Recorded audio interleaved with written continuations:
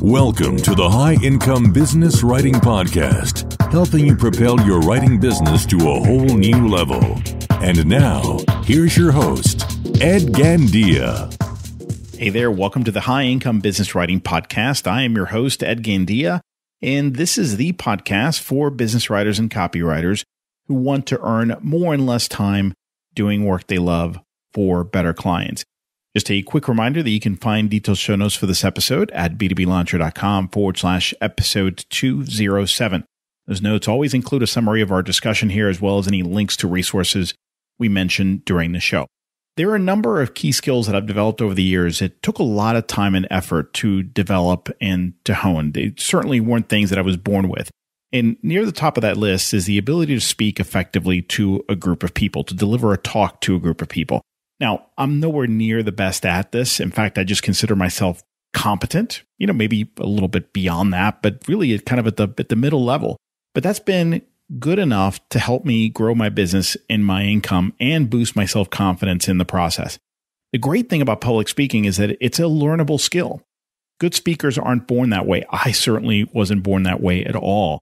And they just train for years to get to that level, and they practice a lot. And if you're willing to put in that time and that practice, it can be a great way to drum up high quality leads for your freelance business. In fact, in some cases, it can even become an income stream of its own. Today, you're going to hear from my friend and colleague, Grant Baldwin. And Grant is the author of the brand new book, The Successful Speaker: 5 Steps to Booking Gigs, Getting Paid, and Building Your Platform. He's also the founder of the Speaker Lab, which is a training company that helps public speakers learn how to find and book speaking gigs. Grant really knows his stuff. He's been doing this for years. He's a keynote speaker, and he's delivered nearly 1,000 presentations to over 500,000 people in 47 states, and has even keynoted events for audiences as large as 13,000 people. In this interview, you're going to learn why speaking is such a valuable skill to have, why you do not need to be extroverted to do this well. In fact, why even being introverted can be an advantage, how you can use speaking as a tool for generating high-quality client leads, where and how to find the best speaking opportunities for you, and how you can even turn speaking into a separate income stream if you wanted to go that route. Look, even if you're not sure about public speaking, if you're not sure if it's for you, I urge you to give this interview a listen. I think you're going to change your mind, possibly by the end of our conversation. I hope you enjoy it. Grant, welcome, man. It's great to have you here. Ed, so good to catch up with you, my friend. Yes, it is indeed. This is exciting, and I'm so happy to be discussing this topic with you. I want to dive in here in a second, but I want to make sure folks get an idea of what it is you do and who you are. So Grant Baldwin, give me the story, what you do now, and then take us back. So how did you get to this place right now? Yeah, so if we go back in time for a second, I was a full-time speaker for several years, and I was doing 60, 70 gigs a year. Loved it. It's a lot of fun speaking and being in front of an audience. It's hard to compete with in other ways, which I'm sure we'll dig into. And so I got to a point where I really enjoyed it, but speaking, I remember a speaker friend telling me early on in my career, speaking is a high-paying manual labor job, and that we got paid really, really well to stand on stage and run our mouths, but had to, leave the family, had to get on the plane, had to go somewhere. That's part of the trade-off to it. So at the time, I started having a lot of people who are asking me, Grant, I see what you've done with your speaking career. I see how you built it up from nothing. I want to be a speaker. How do I do that? And so we started doing some teaching, some coaching, some training around that. And that part of the business really started to take off. And so today, that's the bulk of what we do. We run a company called the Speaker Lab, where we teach speakers how to find and book speaking gigs. And so again, I know we'll dig into it more, but there are some speakers who say, hey, Grant, I want to do what you did. I want to be a full-time speaker. I want to do 50, 60, 70 gigs a year. And some that say, I don't want to do that. That doesn't sound appealing at all. Maybe I've got a full-time gig already, but I'd love to do 5 gigs or 10 gigs here and there for whatever reason, for authority or an extra stream of revenue or lead gen or whatever it may be. And so speaking is one of those things that there's no right or wrong way to do it. There's no right or wrong amount to do it. So basically what we do today is help speakers understand the mysterious world of the speaking industry. Yeah, I think when we first connected about 6 years ago, we were hot and heavy on this stuff. You had a ton of speaking gigs, and I believe you're speaking in a lot of high school. Is that right? Yeah, so I definitely did a lot in the education space. So I was doing a lot with high school students, a lot with colleges, and then started doing more with associations and corporations, did a lot of work with entrepreneurs. So yeah, that's one of the other fun things about speaking in general is there's a wide number of audiences that exist that are looking for and hire speakers. And so it's not like if you're going to speak, you can only speak on this topic or to this audience. There's a lot of different opportunities that exist for speakers at all levels. All right, so let's dig into this. And what I was thinking we could do is maybe address public speaking in a few different ways. And you've kind of alluded to this already, but first thing I'd like to hear you talk about is why you feel this is a valuable business skill to develop, even if you don't aspire to become a professional speaker. So speaking in general, why is this one of these things that most people should learn how to do at least at a competent level? Yeah, that's a great question. So I think oftentimes we think about speaking and public speaking in the form of kind of what we're talking about. You are live in person, standing on stage in front of an audience. But the skill of public speaking can come into play in a lot of different ways. So, what we are both doing right now in this moment is a form of public speaking, interacting with one another, but doing it in a way that we know that there's going to be an audience that's listening and engaging with that. So public speaking can help with podcasting. It can help with, I know for us, we do a lot of webinars. And so webinars is a form of kind of a digital public speaking, or doing a Facebook Live, or doing some type of YouTube video. So public speaking can be one of those things to be able to take an idea, take a concept, and be able to articulate it, to make it interesting, to make it engaging, to think through, pauses and speed and pacing, and all of the different elements that go into making a public speaker great are things that you can use in a variety of different areas in your business. The other thing I would say is, especially for a lot of your audience that may be doing a lot of proposals and pitches to potential clients, that the better you are as a public speaker and a presenter, the more confident, the more comfortable you are, that oftentimes the potential clients can, associate your confidence with authority. And so, wow, this person seems to have their act together, and they just seem very, polished. They know what they're talking about. They're well spoken. Yeah, and so it creates a level of authority that this person knows what they're doing, and this is the type of person that I want to work with. So having a solid skill set of public speaking doesn't necessarily always mean that you have to stand on stage to speak. It can translate to a lot of different ways in business that can help move the needle for you. I never thought about it that way, but you're absolutely right. When you feel more confident there, I think that confidence permeates several different aspects of your business and your life, which of course has a really positive feedback loop effect. Yeah, no, absolutely. Because one of the unique things about being a speaker, especially in the live context of what we're talking about, is that whenever you write a blog post, whenever you do a podcast interview, whenever you do a video, any type of content that you may put out, you don't necessarily ever get to see the audience interact with that piece of content, right? So right now, you and I are having this conversation. There's potentially thousands of people that are listening, and you and I never get to see any of their reactions to it, right? And in live real time. Versus whenever you are standing on stage speaking, you immediately get to see what works, what doesn't work, what clicks, what resonates. You see that aha moment. You see when they laugh. You see when they cry. You see when they have this epiphany. You see all of these moments in real time, which ultimately makes your content and the delivery better, because you're seeing oh, that worked, or that didn't work, or this resonated, or this clicked, or I need to tweak that, or I need to change that, or I need to cut that, or whatever. But you don't get that same experience when someone is reading your book, or reading your blog, or listening to a podcast, or watching your video, or reading your content. You may miss out on some of that real-time feedback that you can get from speaking. So yeah, speaking is it's a very powerful medium that can help in a lot of different ways.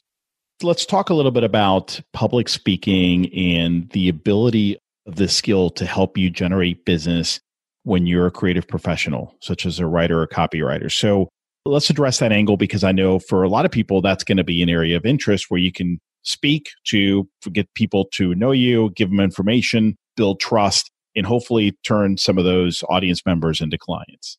Yeah. So one way to think about this is, my guess is for a lot of people that are listening right now, they already know who their ideal client is and who they typically work with. And I work with who would be a typical client for most of the copywriters. Yeah. So I would say a marketing director in a corporation, for instance. Okay, perfect. So let's say you largely work with marketing directors. So one thing to think about is, where do those marketing directors gather? If you're in a certain industry, if you're in tech, or in medicine, or in education, or whatever it may be, where do those marketing directors gather? What are the events, the associations, the trade shows, the groups that they are a part of?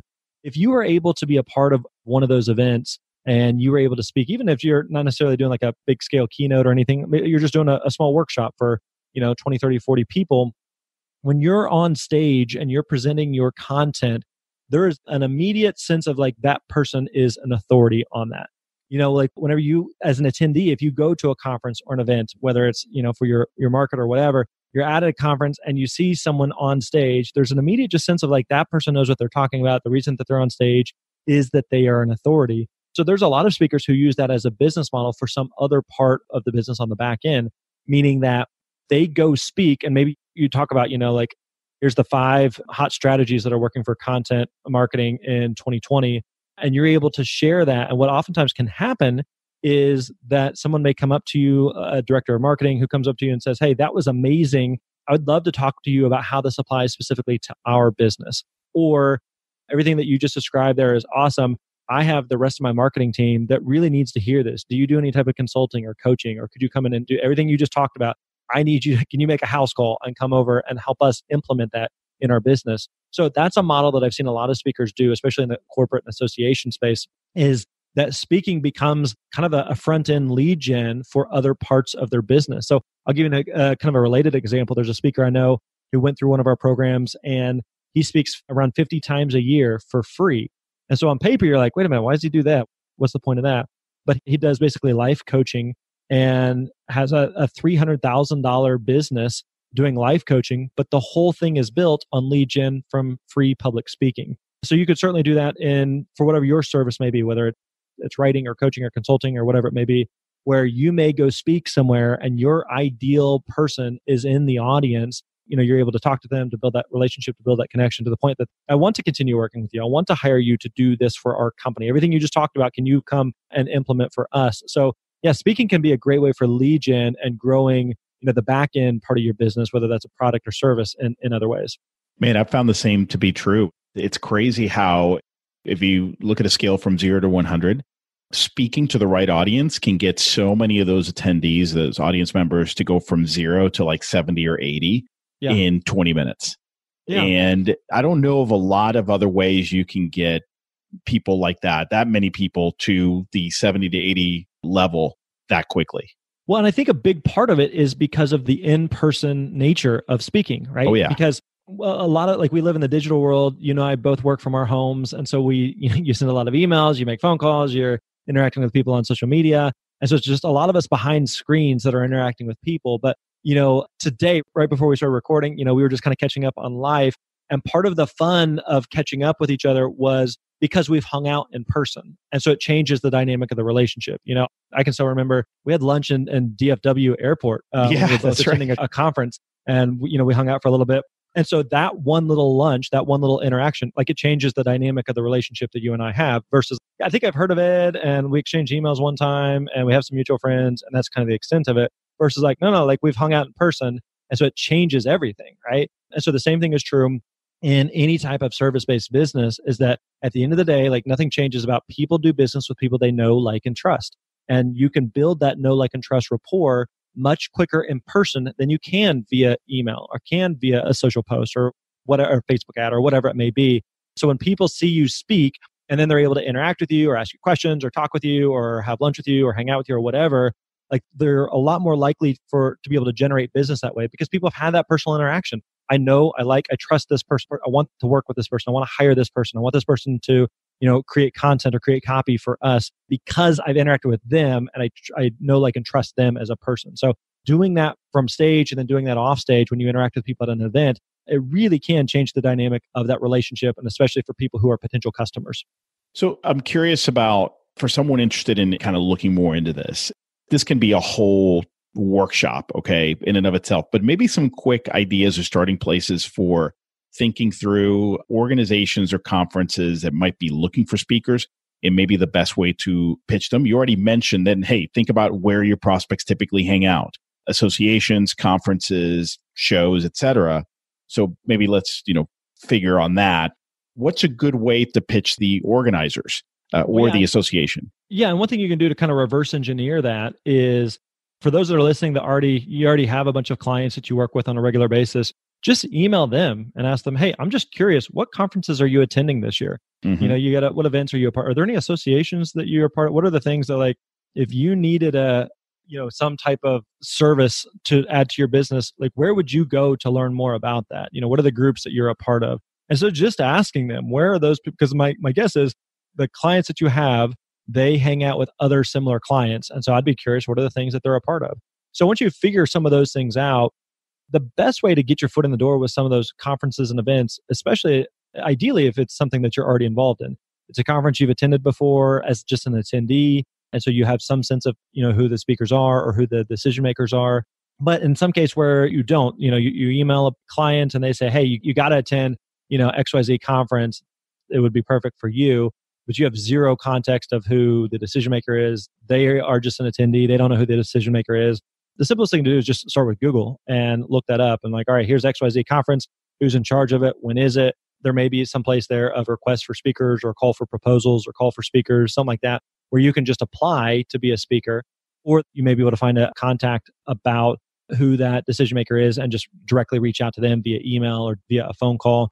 And Ed, you do a great job of this, of pitching people via email and knowing how to do that and how to go about doing that. So it doesn't feel like this, copy and paste, spray and pray type model, but like really a customized, like I want to get to know who this person is and I want to figure out, what it is that they're looking for and reach out to them accordingly. But if you look at it this way, if you, let's say again, let's use the example of, you speak on, marketing trends in 2020, and there's a conference that has a whole bunch of directors of marketing or CMOs that are coming to it or people in the marketing space that are coming to the event, then you speaking on something marketing related is a natural fit. You are providing a solution to a need that they already have. So for the example I always use is, let's say randomly you spoke about knitting. You're really into knitting and you happen to speak on knitting, right? If you do a quick search, you can find all types of events around the topic of knitting. And so those events are going to have attendees that are really interested in knitting. And so if you speak on the topic of knitting, then it's not a far stretch for you to reach out to them and talk to them about why you might be a good fit to speak at their event, because you, again, are providing a solution to a need that they already have. And so the same thing is true, whether it's marketing or whatever, copy or content or whatever it may be, that you are providing a solution to the need that they already have as an event planner. They are already looking for speakers to come in and talk about this. You don't have to convince them to hire a speaker. You're just showing them why you're a good fit for their event. Makes perfect sense.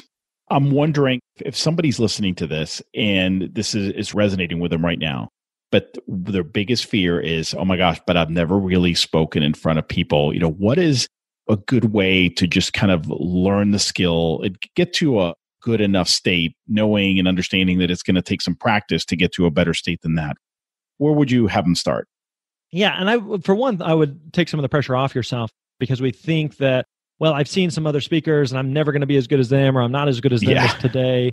And the reality is like, okay, that's true, but also it's not fair to compare yourself to them. So, if I compared myself to you in terms of, writing content or writing copy, like Ed's way better than me. Why? Because Ed's done it a lot more than I have, right? So I would say probably this is no different than writing copy as it is for speaking. The way that you become better is that you do it. The way you become a better speaker is you speak. The way you become a better writer is you write. The way that you become better at playing an instrument is you practice. And so the ways that you can speak can come in a lot of different forms. So it could come in some of the digital forms we talked about earlier, whether that is, doing a podcast interview or doing a webinar or doing a Facebook Live or doing a YouTube video. And some of these, like, I'm just trying to practice putting together a couple of thoughts and kind of, expressing them in a cohesive, clear manner.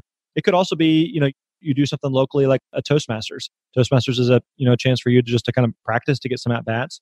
May also be looking, depending on the nature of your work, it could be something where you're speaking for something for your company, maybe just leading a team meeting or giving some type of little informal presentation, or, could be something at your church. It could be a Rotary Club or a Chamber of Commerce, or there could be any number of things, but you're consistently and regularly looking for at-bats. You're looking for opportunities. And so again, going back to the example of how do you get better as a writer or writing, content or writing copy, is you don't just sit and stare at a screen and hope that all of a sudden you magically have a skill that you don't currently possess. Like, you practice at it and you get better at it. And so my guess is, Ed, if you were to look back at the content and copy that you wrote 10 years ago, you'd be like, that was horrible. I can't believe anyone ever paid for that.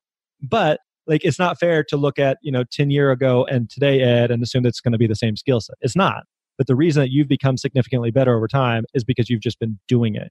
And so for any speaker, the reason that I'm a decent speaker today, I don't think I'm the world's best speaker, but it's just because I've had a lot of reps, and some of the reps go really well and some of the reps are a complete disaster. But you're sticking with it and continually developing that muscle. I'm just going to throw this out there, and I'm curious if you agree, but a lot of my listeners consider themselves introverted. Mm-hmm. And I'm somewhere in the middle. And I have found that has nothing to do with your ability to become a great speaker or not become a great speaker. In fact, some of the best speakers I know are introverted. When you're on stage, it doesn't really matter. That's a totally different dynamic. So if anyone's listening to this and they like the idea, but they think, oh, but I am so introverted, like that would just destroy me, you would be surprised. I don't think that's the case. Any comments on that, Grant? I 100% agree with that. I'm pretty introverted. I like being with people, but I am completely comfortable being home, being in my office and hiding behind a microphone or a screen. I enjoy being around people. It's a lot of fun. And so I think sometimes we assume that being on stage, like if you see a really, charismatic, dynamic speaker, that you just assume, man, they are just this crazy extrovert. They're the life of the party. And that's just generally not the case. Like to your point, Ed, a lot of the speakers that I know that I'm good friends with, I've hung out with off stage, are very quiet, shy, boring, introverted people. And so it doesn't mean that you are necessarily like, you are one person on stage and you're just not off stage.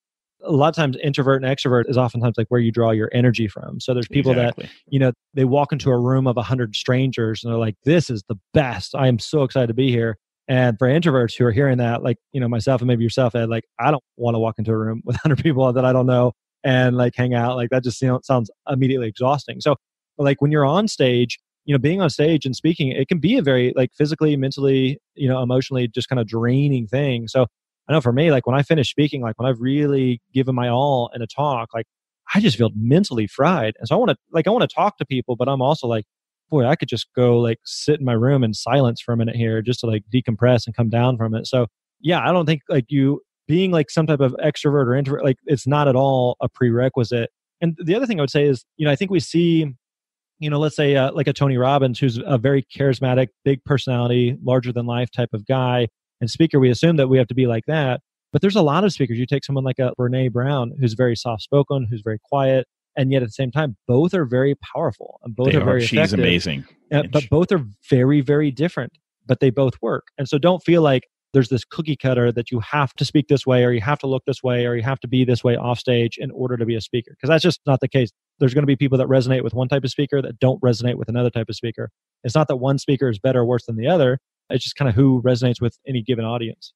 So let's switch gears a bit and talk about public speaking as an income stream. So the first thing I'm curious about is what would you say is the opportunity at a high level? And, maybe you can give us some idea in terms of, what you can make when you're starting out and how that could grow as you get more practice and build that side of your business. Yeah. So, and there are a lot of different variables that go into it. It's kind of like, how much does a copywriter charge? And it's like, well, it depends. There's a lot of variables there. Now, I'll give you some big picture things. One specifically is we put together a free calculator if people want to check out. It's speaker fee calculator. You can find it over at myspeakerfee.com, myspeakerfee.com. It's totally free. You answer a couple questions and it tells you what you should be charging as a speaker. So that, if you want to know, like, okay, beyond the generalities, specifically for me, what should I charge? Go check out myspeakerfee.com. That's awesome. That's check out that resource. That's great. Yeah, it's a fun little tool. And it helped us because I got tired of when people would ask of me just having to say, well, it depends, because that's a horrible cop-out answer. And so that's, again, free tool that's for any speaker, can play with different variables there. But to get into some specifics there, most like newer speakers usually charge anywhere from $1,000 to $5,000. Speakers, they're kind of like up and coming in the corporate world, association space, usually $5,000 to $10,000. Speakers that have maybe a little bit of notoriety, usually in the $10,000 to $20,000 to $25,000. And then, some like B-list celebrities, some big best-selling authors, some big names can be, $25,000 to $100,000 and way up from there. At that point, it's a lot more about them putting butts in seats and having their name on the marquee, so to speak. It is going to sell tickets and is going to move tickets. And so on one hand, you think about like, man, why would they pay $100,000 for a speaker? That seems crazy. But if it's an event where by having that speaker on the billing that they sell $200,000 worth of tickets, that may be totally worth it to them. So yes, that's just kind of a broad range there. The other thing that I would think about, especially for your audience and a lot of service providers, is, again, going back to what we touched on earlier about using speaking for lead gen for other parts of your business. So I think there's kind of this misconception that speaking for free is a bad thing, or it's a negative thing, or it's a, like if you speak for free, then it doesn't count, almost. And it's just like, I disagree with that. So I'll give you an example. So I remember a conference I spoke at a couple of years ago, and I knew it was a good conference for me to be at for a lot of the work that we do. So I did a workshop there. They waived my registration fee, but I paid all my own travel. I was there for a couple of days. So I was in the hole on paper. I lost money on that. They didn't pay me a dime to be there. So I was, it cost me something to be there. But because of being at that event, we picked up multiple coaching clients. We picked up multiple people who bought our programs. And in fact, the talk went so well that the event planner said, "Hey, I heard you did awesome. I have heard nothing but great feedback. We want to hire you next year to be the keynote." So even though, which was a paid position the following year as the keynote. So even though that year I spoke, on paper, I made nothing and I lost money. I can trace tens of thousands of dollars in business back to that one free engagement. So that's where I don't like the black and white of, oh, you spoke for free, so you didn't make any money. It's like, actually, I generated significant money from that I can directly point to as a result of that event. What I would caution people on is if you're going to speak for free, know why you're doing it. And don't just do it out of the goodness of your heart. You're an entrepreneur, you're running a business, so you can't just, I'm just going to willy-nilly just whoever wants me to speak for free, I'll speak for free. You do it when it makes sense. And if there's some type of business reason for you to do it, another reason maybe just for you to get better. We talked about earlier, early on in your copywriting career, you may take some lower paying opportunities or even some free opportunities just to kind of get some reps and prove your worth. And so over time, though, you might get a little more selective, but you may still do that occasionally if you knew okay, there's a real significant business reason why this makes sense. So it can generate revenue in a lot of different ways beyond just whether or not you got a check at that event. Yeah, and helpful to know what your typical lifetime customer value is, right? So Totally. If a typical client, the way you work your business is worth, $10,000 to $20,000, then that helps you because then based on that, this is going to be very prospect heavy, quality prospects there. It's going to cost me about $2,000 to pay my own way or whatever. Then you can decide if it's going to be worth it. In cases like that makes a lot of sense. Yeah, it's just a math equation, So I'll give an example. Early in my speaking career, I had a speaker friend of mine who was kind of switching markets. He was doing speaking, but just kind of to a different industry. And he said, "Hey, Grant, based on the speaking you're doing, you really need to attend this one particular conference and just do an exhibit at it, see if you can do some free workshops." So I looked into it. It was real expensive for a booth. It was real expensive to attend the conference. It was out of pocket thousands of dollars. And I was just like, man, I'm early in my career. That's a big investment, right? And so I was pretty iffy on it, but ended up, he was talking it up so much that I trusted him. I was like, all right, let's give it a shot. So went there, did a couple workshops, paid for, all this out of pocket stuff, all these different marketing materials. And we had one client that said, "Hey, can we hire you to do 20 speaking gigs? And we also want to buy I think they bought 3,000 copies of our book at the time." So it ended up being a $40,000 client or something out of just that one client. And so I remember thinking okay, this was completely worth it. So again, even though on paper, you quote unquote may have lost money initially, the point of it was lead gen that generated far more revenue than what the expense was. So it was absolutely worth it because of what we earned on the back end of it.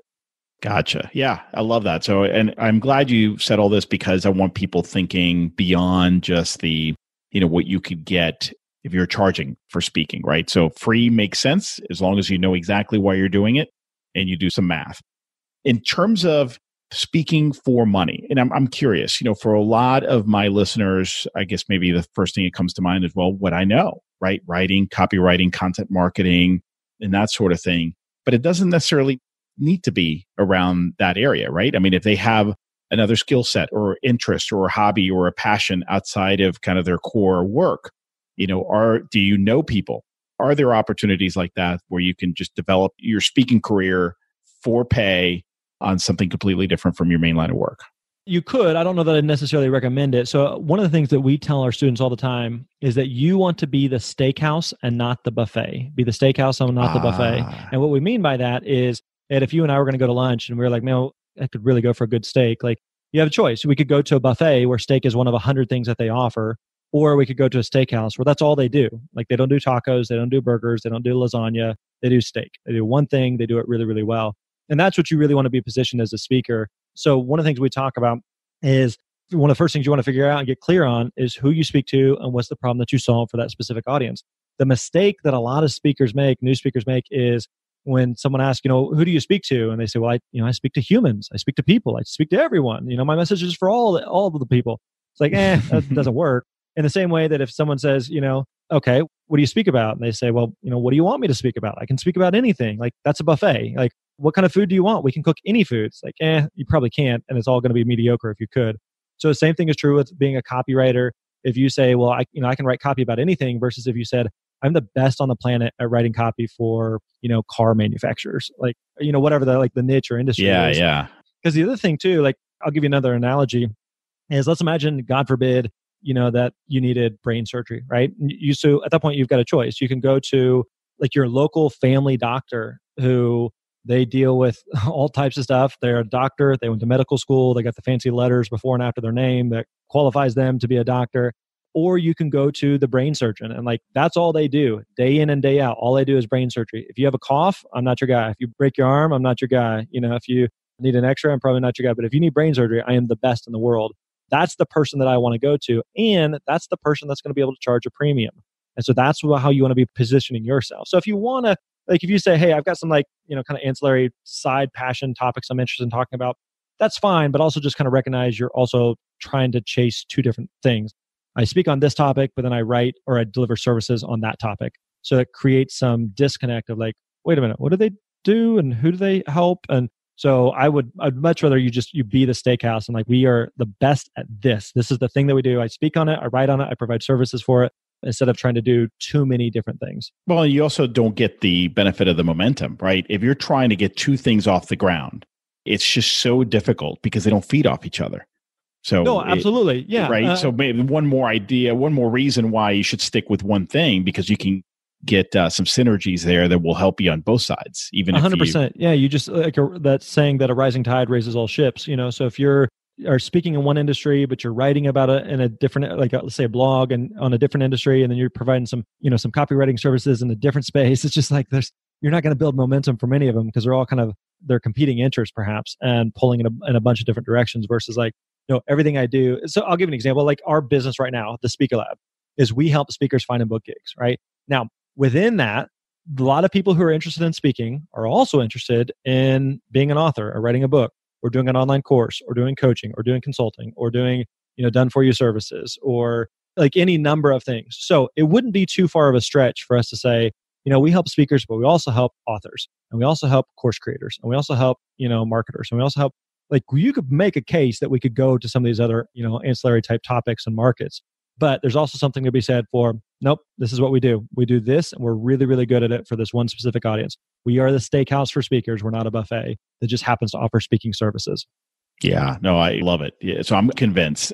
I think the one thing that listeners are going to have to figure out is, what is kind of the path and where do you start? What I'm hearing from you, and I think for my audience, a really good way to start is to speak for free as an authority building tool, but being really, really smart about where you go. And then from there, maybe look at turning it into a bit of an income stream that's more direct. It's still going to be an income stream. It's just one gives it to you directly, one doesn't, right? Do you think that's a sensible way to go about it? Yeah. And so again, the other thing I would say is, like we touched on at the beginning, there's no right or wrong way to do it. So again, like I mentioned, like the life coach guy, like he's been speaking for a long time and pretty much all he does is speak for free. And so he's found that to be his thing. That's his model. That's his model. 100%. In the same way that there are, if you offer copywriting services, you could say, okay, I could work with 100 clients and charge each of them $1,000 for a bunch of little one-off projects, or I could work with one, big client for $100,000. Both get you to the same destination and both do it going about it a different way. It's not that one is better or worse. There's pros and cons both ways, but ultimately it's just kind of figuring out what makes sense for you in the business model that you're trying to accomplish. Got it. Good stuff, man. Well, listen, you have a new book that I'm really, really excited about. Can you spend a couple minutes telling us about it and how this came about, what it's for and whom it's for? Yeah. So the book is called The Successful Speaker. It's out now. 5 steps for booking gigs, getting paid, and building your platform. And so basically everything that we've touched on here, we dig deep into over the course of a bunch of pages of a book. I was a professional speaker for many years. I've been in the speaking industry for well over a decade.